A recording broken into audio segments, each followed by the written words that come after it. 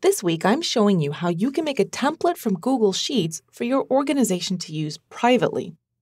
Right now, anyone can submit a template to the Google Template Gallery. The problem is that anyone can change your template and use it. This is not an ideal situation if you're using Google Sheets to do something like timesheets, which is the example I'm using today. Besides, you also might have a logo in there. Here's how it's being used right now. Here's my timesheet. As you can see, it's a very basic timesheet. Click Share on the top right-hand side to see the current share settings.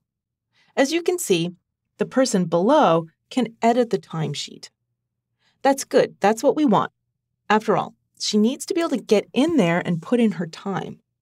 So right now, all she has to do is come into this timesheet, click File, make a copy, and now she can fill in a new document each week.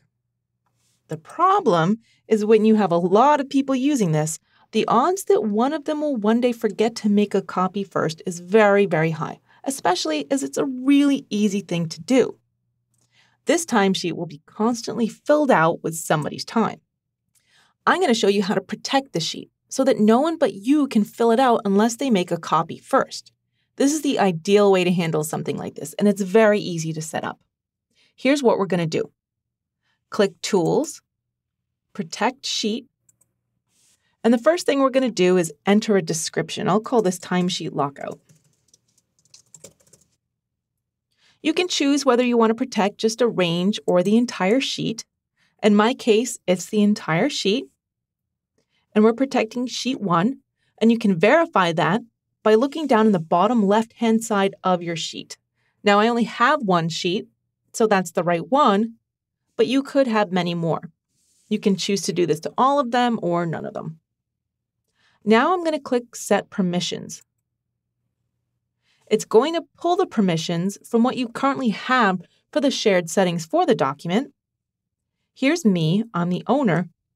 Here's the other person that I want to be able to edit the timesheet, but not the template. So in the Range Protection dialog, I'm going to change Can Edit to Can Comment. I'll click the blue Save Changes button, click Done, and now I've set my permissions. I can click Done again to get out of that timesheet lockout setting. And if I really want to be sure that I've changed the right thing, if I click back on this Share button in the top right-hand side, you can still see that that person can still edit the document. Here's why this works. Once you make a copy, those protected sheets get deleted. They don't transfer over to a copy. So this is also important to realize if you plan on securing a document. Anybody can just make a copy and access it that way. Let's see it in action. Here's my other account. I'm going to refresh the view so that I can see the best screen. I'll click on that timesheet. And now I can move my cursor over. And you can probably hear me typing on the keyboard. I'm typing, but nothing is happening. That's because these sheets are locked out. I can't edit them.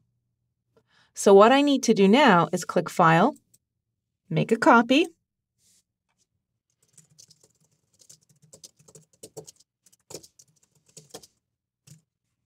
click OK, and I have my new template, and now I can start typing. And so now it's my timesheet. It's nobody else's. And I have that other timesheet template saved and ready to go. In fact, I could rename that timesheet template because I'm going to rename it anyway when I make a copy of it so that it's my own timesheet. So that's a very easy way that you can make your own templates in Google Sheets privately for your organization to use so that only you can edit the template.